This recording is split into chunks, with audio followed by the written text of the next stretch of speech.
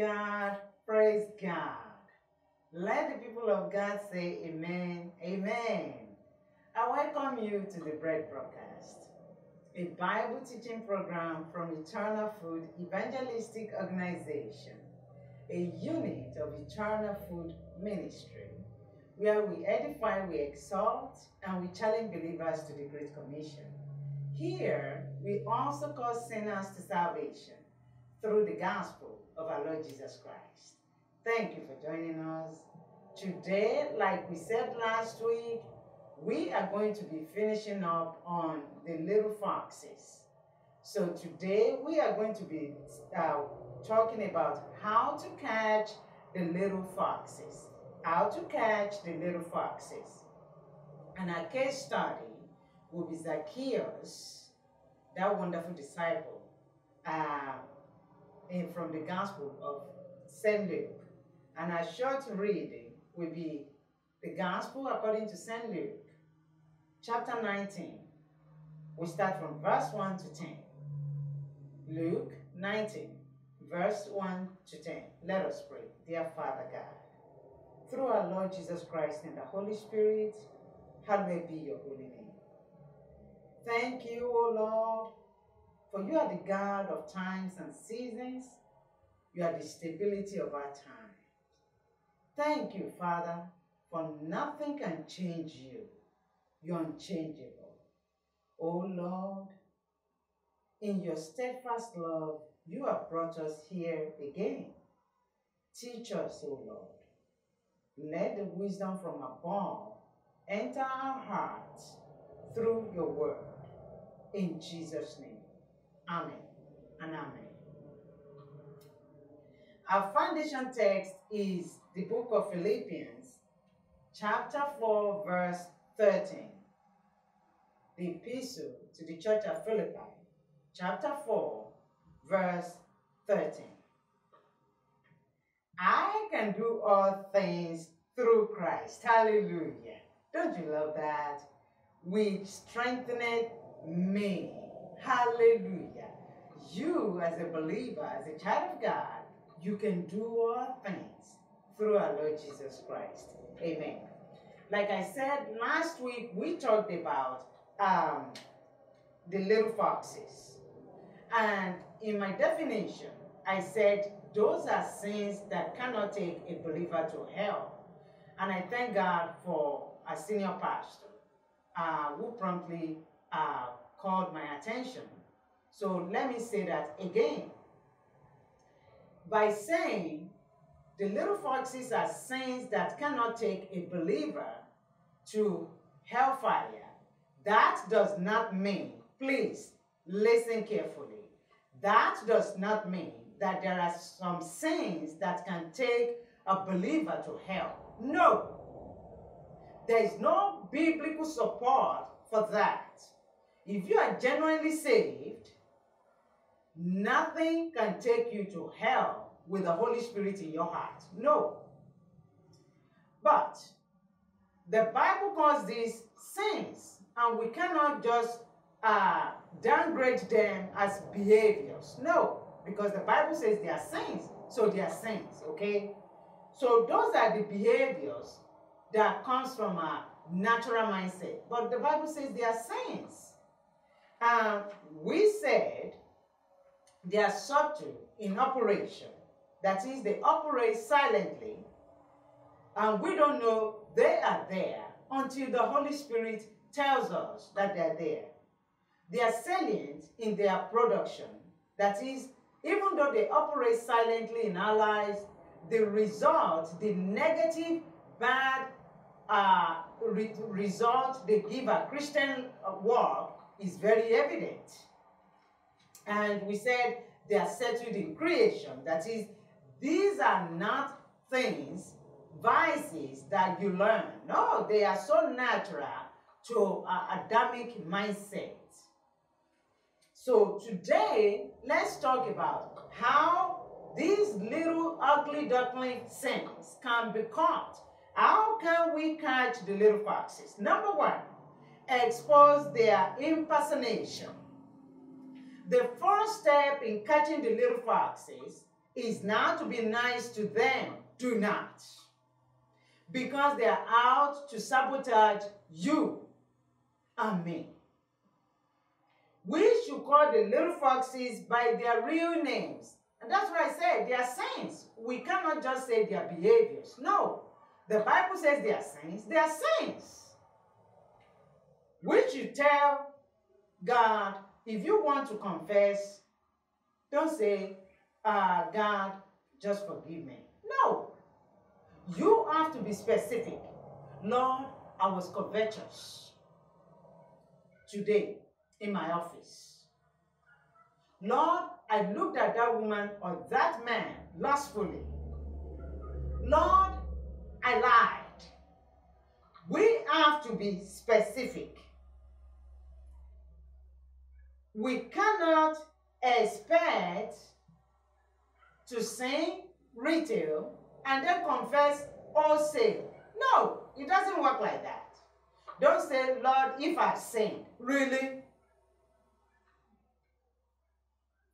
Zacchaeus was known and addressed as rich, but he knew he was a greedy tax collector and a thief. He knew he was a thief. But people called him rich, you see. He collected beyond what he was legally commanded to collect from the people. Zacchaeus said, this is Zacchaeus now. I love that brother. He said, Lord, if I have taken anything from anyone by false accusation, I restore fourfold. Now, he's not saying, just in case, peradventure. That's not the meaning of the if. No. He's saying, I know I've done so many ugly stuff. But among those, the people that had stolen from them deceitfully, I'm willing to return fourfold. That's the meaning of the if right there. Zacchaeus didn't sugarcoat anything. He did not try to excuse his old bad habits. He plainly confessed, having come face to face with Christ. Apostle Paul did the same thing in the book of Acts when the Lord confronted him on his way to Damascus. And he said, Lord, when they killed Stephen, your witness, I was part of the madness. You see, he did not say, I was once a religious fanatic. No. He said, I took part in the murder of a saint, of a believer, you see. When we act like Zacchaeus and mention specifically what we have done, is not because we need to inform God. No. It's for us to hear how gross those seemingly harmless acts sound, lest we flippantly dismiss them as nothing. Oh no, that's nothing. I was just trying to tell that police officer that I wasn't speeding. No, the Bible says it's a lie. You lied. I lied. We have to come out and expose that impersonation of sin. We may have to be exposing little foxes more often as we become more matured in our Christian life. Because the closer we get to Christ's pure light, the more of our sinfulness we see. I remember when I first became a child of God, I said, God, look, you need to fix my husband because I'm perfect. Isn't that crazy? Really? I can't even. I said, I'm okay. I said, I'm fine. I'm perfect. I said, it's my husband that you need to fix. And the Holy Spirit began to show me a little bit of my wonderful self. Hello? Really? Then I'm like, Lord, I'm married to a wonderful man. And I thought I was good, you see. So the more we spend with the Lord, the more of our sinfulness we see. Let's go to 2 Corinthians chapter 3, verse 18. And God is not doing that to us to make us feel depressed. No, you see now why the Holy Spirit does that. 2 Corinthians chapter 3, verse 18. But we all with open face, that is, now that we can see spiritually, that we are no longer blind with sin, beholding as in a glass, as in a mirror, the glory of the Lord. Hallelujah. This is the mirror, the Word of God. We are changed into the same image from glory to glory. Hallelujah. Even as by the Spirit of the Lord.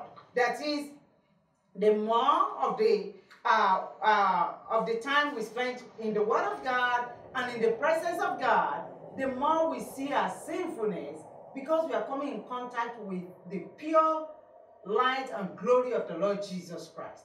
And as He's showing us all that, and we are repenting of that, and He's giving us victory over those little foxes one by one, we're becoming more like Christ Jesus. To disclose and disown is to erode the control of evil crows. Listen. Those little foxes, those saints, they are Satan's evil crows. Even worse, they are unnatural evil crows. You see, we can deal with the devil and he can leave us for a while. But we live with ourselves, you see. We live with our mindset. Our mindset, our natural Adamic mindset, has its own evil crows. But here is a way you can catch that. To disclose and disown is to erode the control of evil crows. Moving on.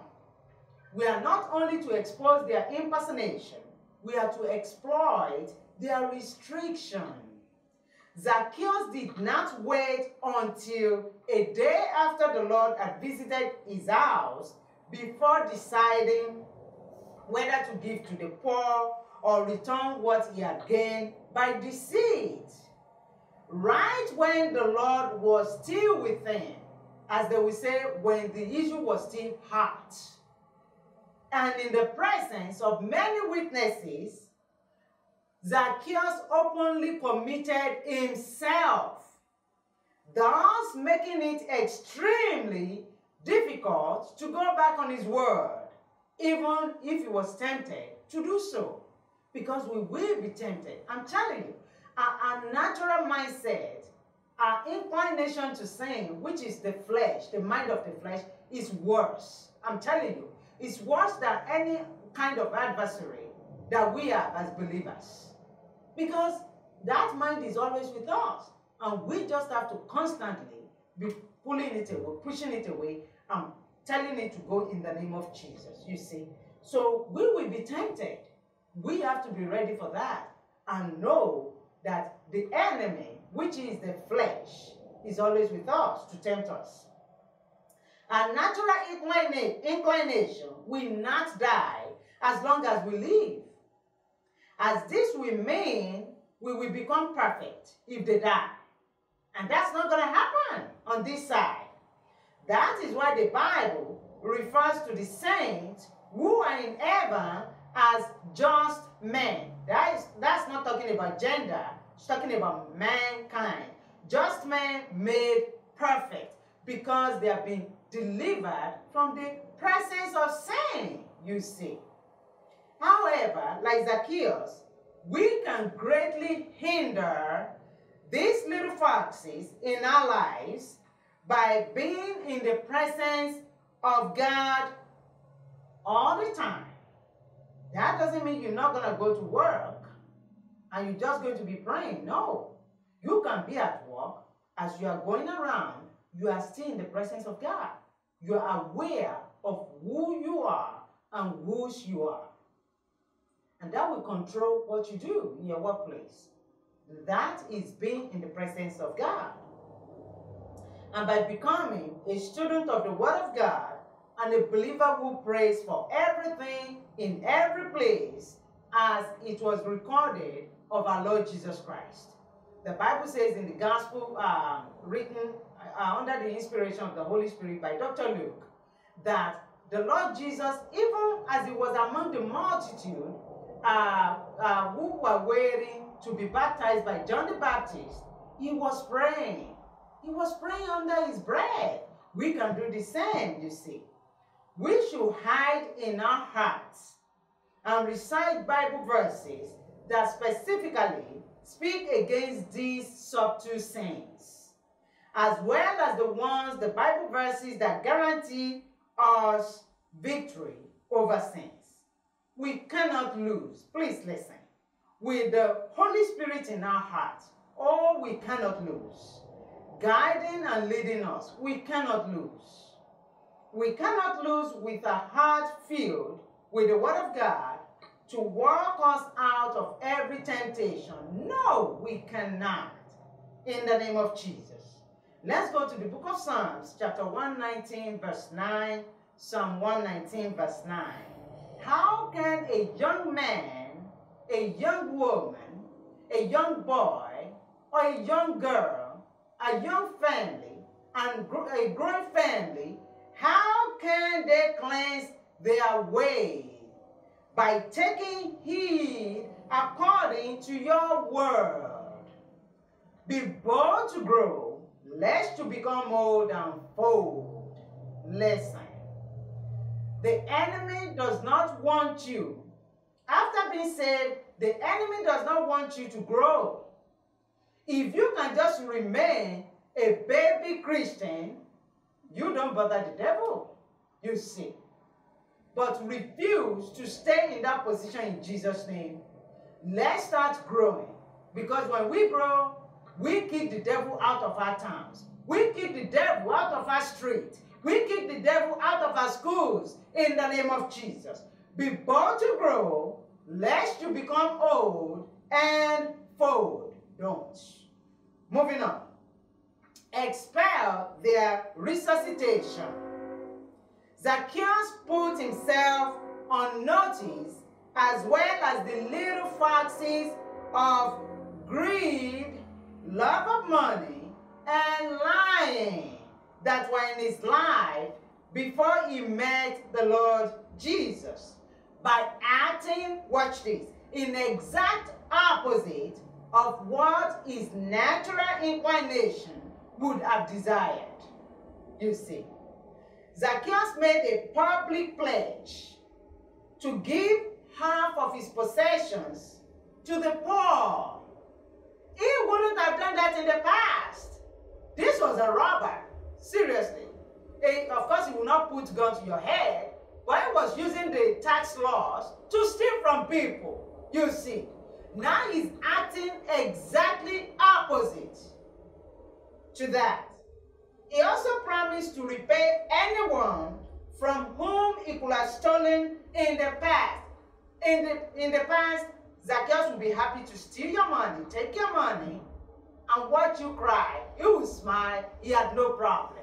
But now he's saying, I'm returning your money. I've had enough. That's it. I'm not doing that madness anymore. We can equally forbid the regrowth of the little foxes by acting in the exact opposite of what a natural mind would have desired. I remember one pastor saying he advised a young man in his church that he was having trouble with a young lady in his workplace. The young lady didn't know is the one that is lusting after this young lady. And he's a Christian. And he told this pastor that he could not wait to go to work because he would like to see this lady. And the pastor said, listen, you either look for a different way where you will not meet this lady, where you meet when you come into work, or tell your wife. And there was another pastor that actually went ahead and told the wife of that man, this is another pastor. And that saved their marriage, you see. Because when the wife got to know about it, the lustfulness flew out of the window in the life of the man, you see. So these are exact opposite. The devil wouldn't want you to expose it, but when we do and act in exact opposite, we are forbidding the regrowth, the reinforcement, or the coming back of such ugly things in our lives. This takes lots of practice and sometimes failing and practicing again until God gives us victory over the little fox that we may be trying to overcome. So don't say, I lied again. That's it. No. Do not give up. Do not. The righteous may fall 7 times, the Bible says. He will rise again. You will rise again. I will rise again in the name of Jesus. We should not only be practicing, we should also walk circumspectly, as the book of Ephesians says. You see, circum is from the word circumference, which is surround, and spect, of course, from the word spectacle, from the word eyes. So we should look around, spiritually speaking, before we walk circumspectly, you see. That is, we should not go near where we can be tempted or what can tempt us.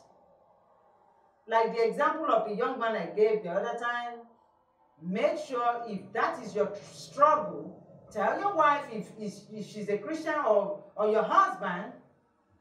But if not, if you are still trusting God for their salvation, for the salvation of their soul, make sure you quickly tell your Bible leader, fellowship leader, or somebody you can trust. Do not keep it to yourself.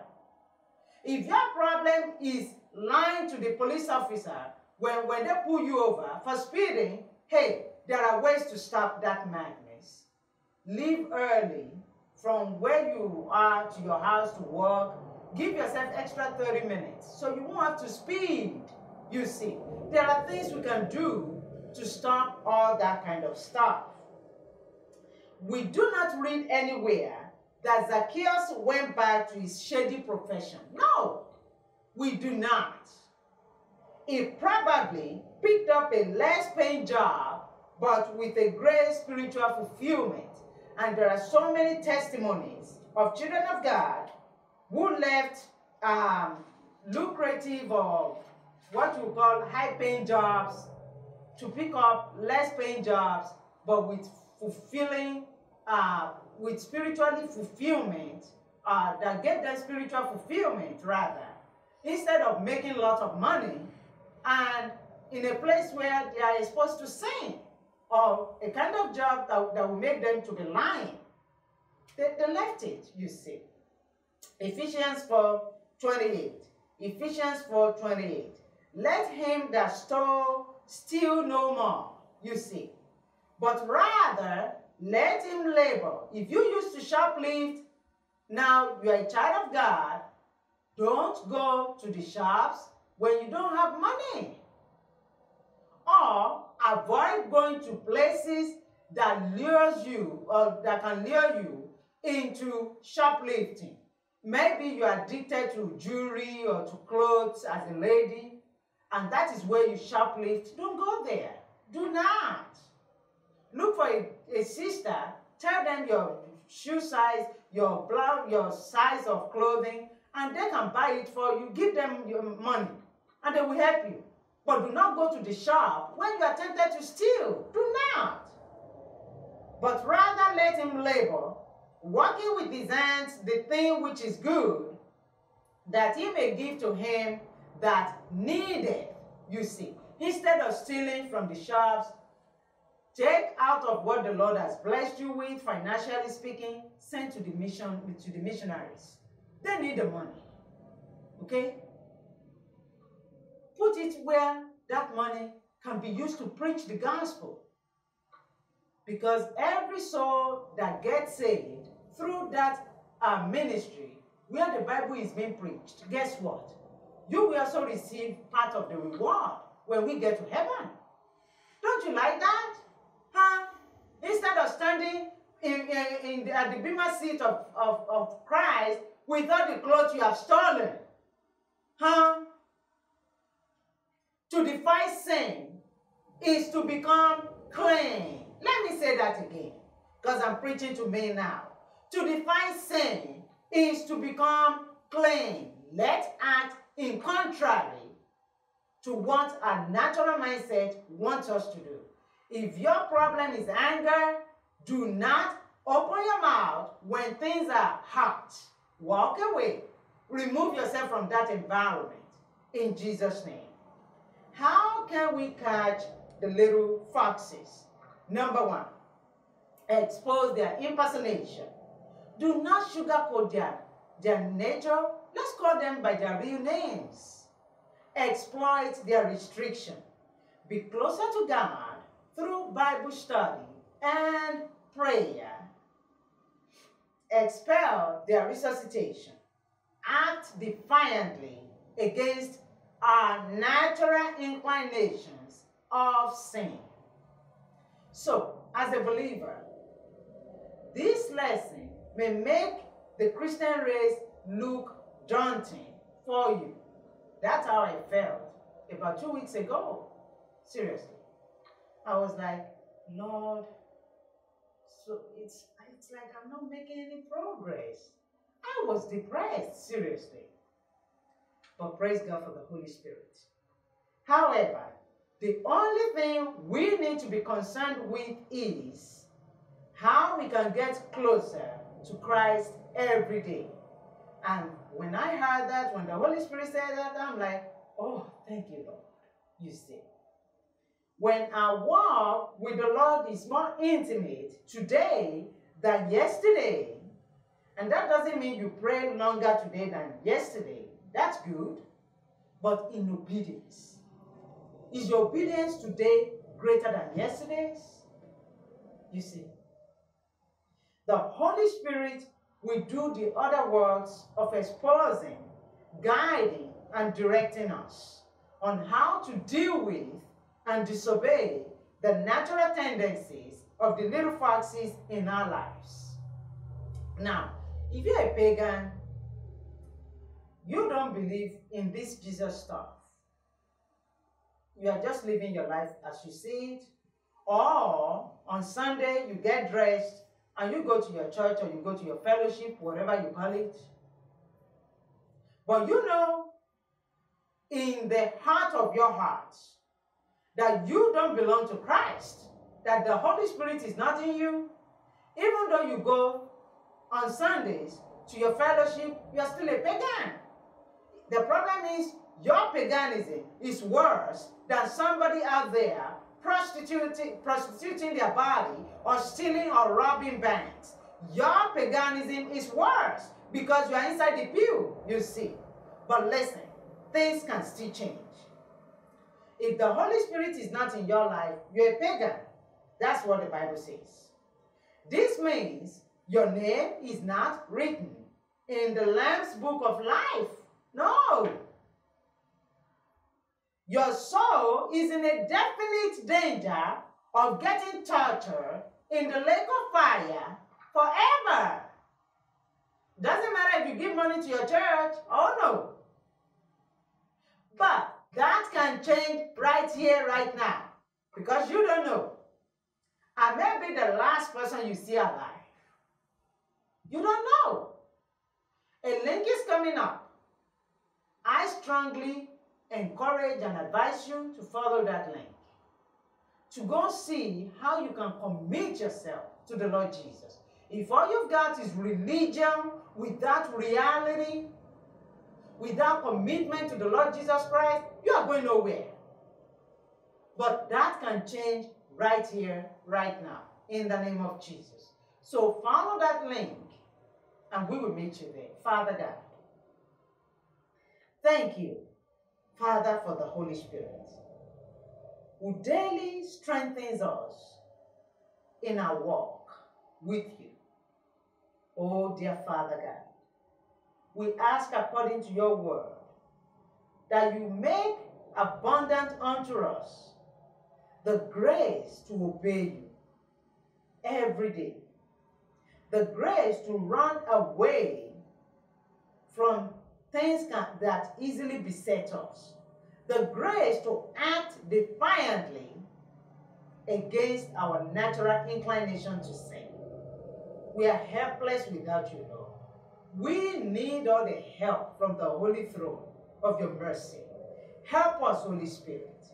Father, as for those who are going to want to know Jesus' page, Father, we pray for them. Grant them understanding. Open their eyes, O Lord. And Father, that they may be counted among our brothers and our sisters. In Jesus' name, I'll be praying. Amen and amen. I will see you next week. Only if the Lord Jesus has not split the sky open.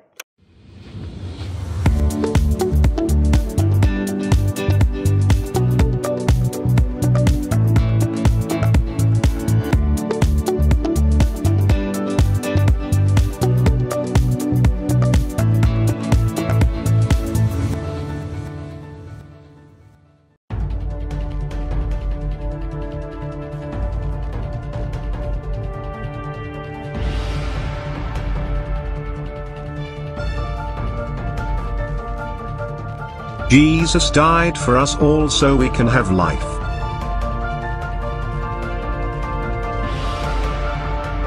Come to him and receive life, believe on him and thirst no more.